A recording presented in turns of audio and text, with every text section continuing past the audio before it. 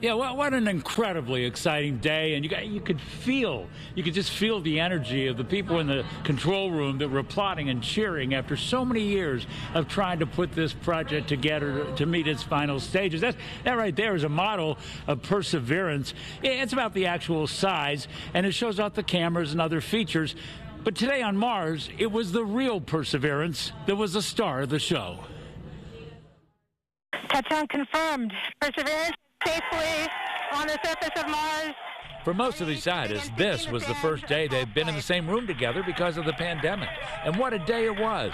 Many have been on the project since it started 8 years ago. That's a good chunk of your life and career to put into something that in 7 minutes you're either going to succeed or not. That 7 minutes of terror, as they call it, the time the craft is careening to the Martian surface in silence, a real nail-biter. Arms, and it was so exciting. I'm so happy for us. What did that moment feel like? There's a lot of relief. And that's understandable when you consider the many challenges this team had to overcome. Challenges with hardware problems, technical innovations, and then in March, COVID came along, complicating matters. Hello, Mr. President. President Biden calling NASA's acting administrator Steve Jurczyk apparently as excited as he was. Absolutely, sir. That's a lot of what we do is show the United States and the world, the country and the world, what is possible.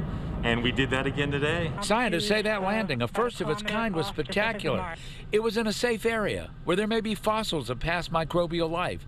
That landing spot was believed to once be a lake. And the tweets trumpeting the first pictures. Hello, Mars. This is, I would say, one of the top 5 achievements in all of the history of science at NASA. It's the first leg of the first round trip to our planet. We're going to pick up those samples and bring them back.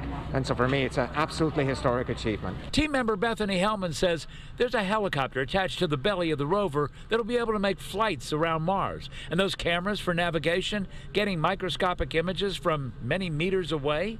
And then that big Cyclops eye, that's cool. There's actually a camera in there, a remote microscopic imager, but also multiple spectrometers, including a laser that lets us fire at a rock, look at the plasma, and tell the chemistry of the rocks inside. And there's so much yet to come.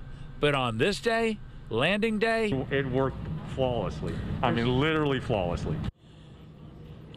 If you ask scientists around here, they'll tell you that this Perseverance project is the beginning. It lays the groundwork for humans on Mars. And we'll talk about that at 5:45. I'm Hal Eisner, Fox 11 News. Alex, Christine, back to you. You know, Hal, that rover and helicopter named by kids, they call the kids the Mars generation. Hal, we're not going to get those rocks back for some time, though, right?